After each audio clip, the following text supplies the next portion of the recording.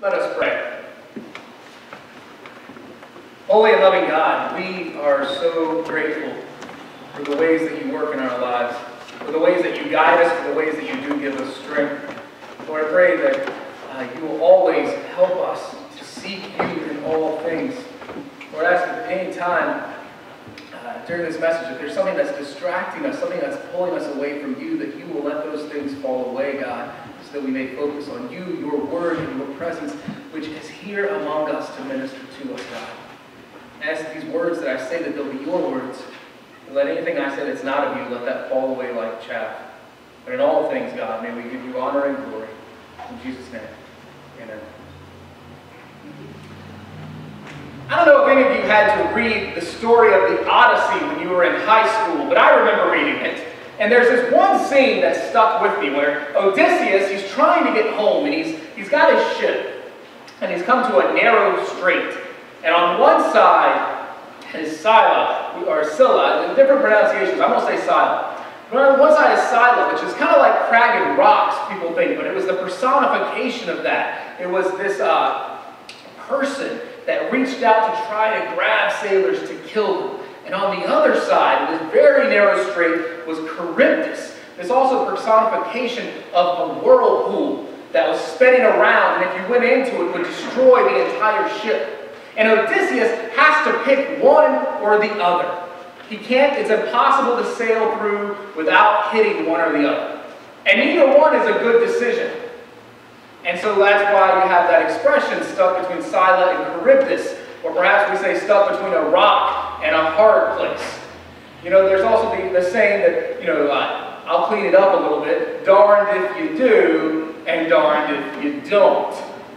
That we have those moments where there are the hard decisions in our lives, and it seems like no matter what we choose, we're going to either let our family down, our friend down, ourselves down, God down, and we don't know which direction to go. I mean, we're all faced with things like that. Many people experience tension between their work and their family life, because they want to work hard and be successful and provide for their family, but to do so could take away from time that you have to spend with your family. But let's say you do work hard, so that's one thing. And then let's say you work hard and you have all this extra money because of it. Do you then choose to have a bigger house than you need because, hey, you can afford it? Or do you choose to work less, have less money, a smaller house, and spend time with your family because of that? Or maybe you don't have the bigger house at all, but you choose to have more disposable income to do fun trips and fun things with your family. Or, and I think this would be a great novel idea, to be generous with that money. To give it to God, to give it to charities, to give it to bless other people. Those are dilemmas people have. Within the family itself, you may have dilemmas with your spouse about how many kids should we have? Very recently, one of my best friends was telling me that he and his wife just decided that they were only going to have 2 children, which they have now, and they're done.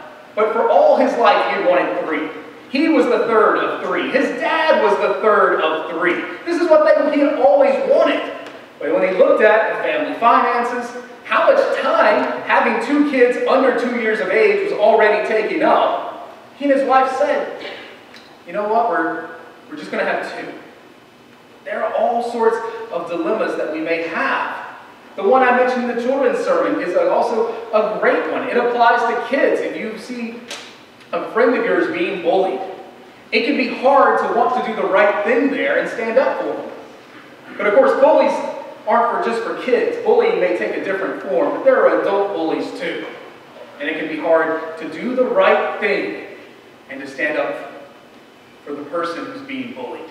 Especially if that might turn to you, or if other people might think less of you for doing it. But fortunately, even though all of us face hard decisions in our lives, this isn't something that's unique to us. People always have had these dilemmas, these hard decisions where they don't exactly know what to do. And faithful people, of course, we pray. We seek out God. We want to hear God's voice on that. And part of the way that God speaks to us, of course, is through His Word. And Joseph, who we're going to hear about, definitely had a bit of a dilemma. So let's open our Bible together now and look at our gospel lesson. It's from the Gospel of Matthew, the first chapter, verses 18 through 25. Matthew writes, "Now the birth of Jesus the Messiah took place in this way. When his mother Mary had been engaged to Joseph, but before they lived together, she was found to be with child from the Holy Spirit. Her husband Joseph, being a righteous man and unwilling to expose her to public disgrace, planned to dismiss her quietly. But just when he had resolved to do this, an angel of the Lord appeared to him in a dream and said, 'Joseph, son of David, do not be afraid to take Mary as your wife, for the child conceived in her is from the Holy Spirit. She will bear a son, and you are to name him Jesus, for he will save his people from their sins.' All this took place to fulfill what had been spoken by the Lord through the prophet, quote, 'Look, the virgin shall conceive and bear a son, and they shall name him Emmanuel,' which means God is with us. When Joseph awoke from sleep, he did as the angel of the Lord commanded him. He took her as his wife, but had no marital relations with her until she had borne a son, and he named him Jesus." This is the word of the Lord. Thanks be to God. Now Joseph finds out about Mary, finds out she's pregnant, and he knows that he is not the father. See, in Jewish marriage at this time, they were often arranged. Marriages were arranged by families. But before they entered into the period of engagement, both the man and the woman had a chance to say they didn't want to marry the person, and then they didn't have to. But both Mary and Joseph had obviously consented, which is why they were engaged. And now, in this time, they would be engaged, betrothed, for a period of 1 year. And so even though they were engaged, though, they still were not officially married. They had no relations with one another. But the engagement could only be broken by a divorce. It was that serious. And so instead of using the term fiancé, they didn't have that. Once you were engaged, the person who was your fiancé for the male is called husband, and of course for the fiancé for the woman is called wife. And so in many ways, they are husband and wife in committal, but not in actuality. They hadn't been living together as husband and wife. And Joseph finds out Mary is pregnant. Now the text says he's an honorable man. According to the law, he could have brought her in front of the entire town, right at the gate of the town, and dismissed her in that way. In fact, she might have been stoned in Old Testament times. This wasn't as common in the first century, but the law says that that's something that you can do for adultery.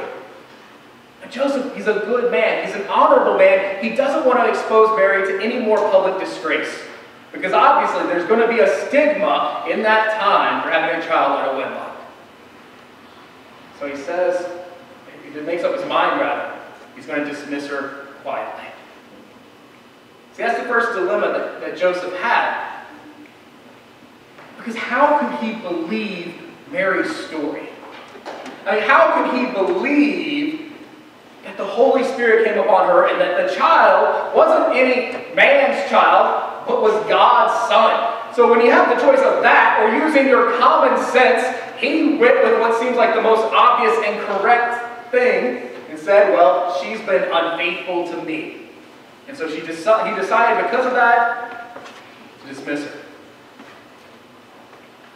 Right after he had made this decision, an angel of the Lord appeared to him and told him that what Mary had said was true, that the son, the child in her womb, was from God, from the Holy Spirit. And then he said, don't be afraid to take her as your wife. But what might Joseph have been afraid of? What was he risking by taking Mary as his wife? You see, if he had decided to stay with her, there are those who would have said, this is an admission of guilt. This is his child.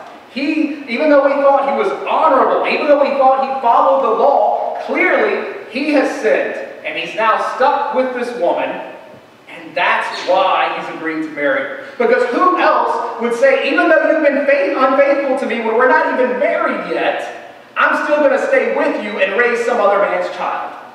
Because the person who did that would be considered a fool. So that was his option. He can be considered a sinner, a sinful man, who is not the person everybody thought he always was. Or he could be a fool.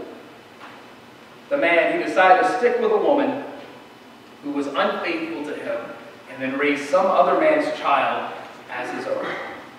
I mean, can you imagine people's reactions when Joseph made that decision?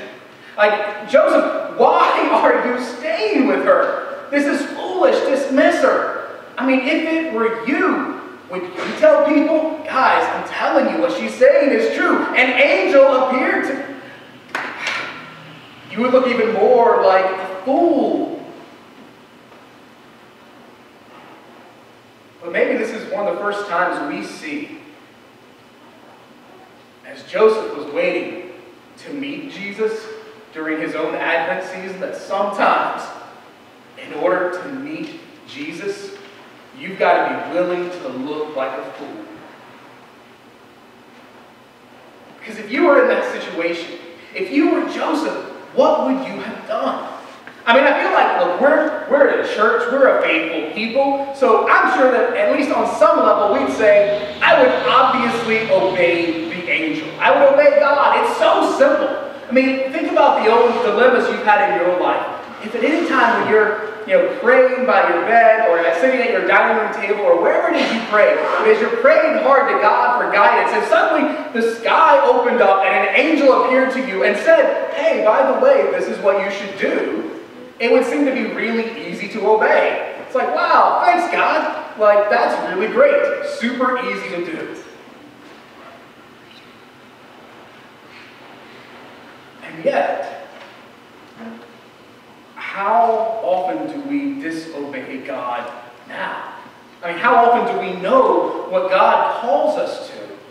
How often have we seen what God reveals to us through His Word and yet still choose the easier path, the more socially acceptable path, instead of adhering to the things that we know God has called us to? See, prior to this moment already, Joseph had a habit of obedience.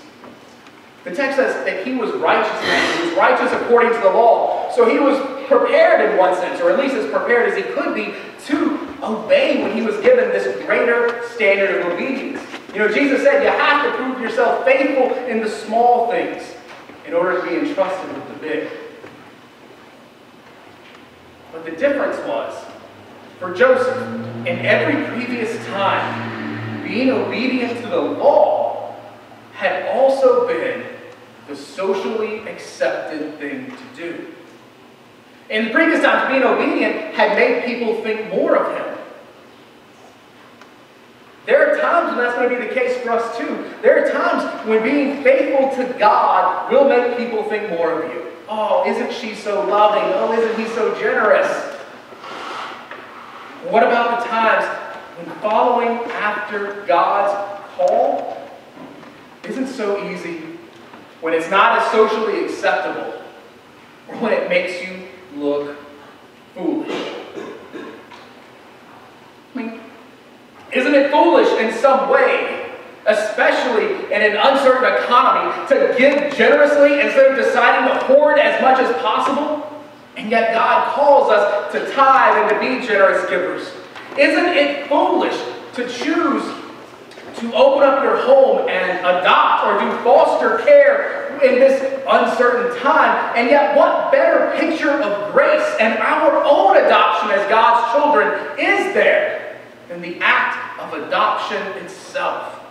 Isn't it foolish to choose to do without a bigger house or a better car that you could easily afford in order to be able to use that money to help other people, to bless other people? Isn't it foolish to talk to other people about what God has done in your life when you know that doing so is going to make them think less of you? Isn't it foolish to invite people here to worship with us, especially if they seem a little different from us? You know what? I think that maybe we serve a foolish God. Because think about it. When God wanted to reconcile us to himself, it was all our doing. Everything that's been wrong was our fault. But God still wanted us to be reconciled, to be atoned. And so what does he do? He sends his perfect, blameless Son to suffer and die for us. That's foolish by the standards of this world. When God wants to change this world and to work for justice, he calls us to do it. And that's foolish because we're frail and feeble, and we so often choose our own self-interest instead of working for justice in this world. And yet we're God's plan A, by the way. That's not plan C or D or anything else that's falling through. His first plan for this world is for his body to make a difference in this world. And considering our own human failings, maybe that's foolish. Maybe it's foolish that God has chosen us or loves us or hears our prayers at all, given how unfaithful we often are.